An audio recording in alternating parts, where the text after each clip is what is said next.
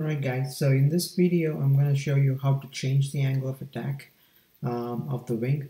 Now it is not recommended that you change the angle of attack using the computational domain.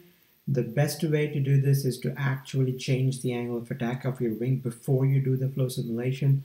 So what I did here is I created a new project.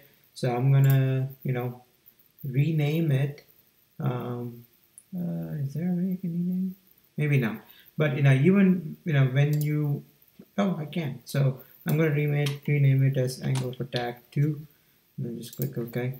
Right now, what I'm going to do is I'm going to go to Tools, maybe Inserts, go to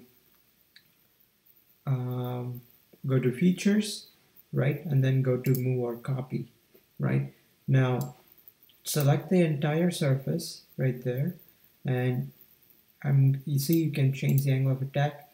So now I'm going to put it at 2 degrees, and then click OK. Right, and then click yes, and then yes, and all that.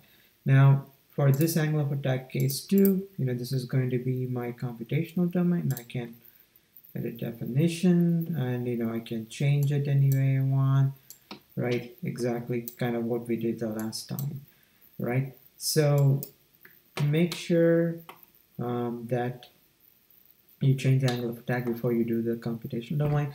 And basically this is everything same to, you can go back and look at the first video to show how to do this. All right, so that's how you change the angle of attack when you run the simulations. So remember, and I expect you to do at least 4 angle of attack.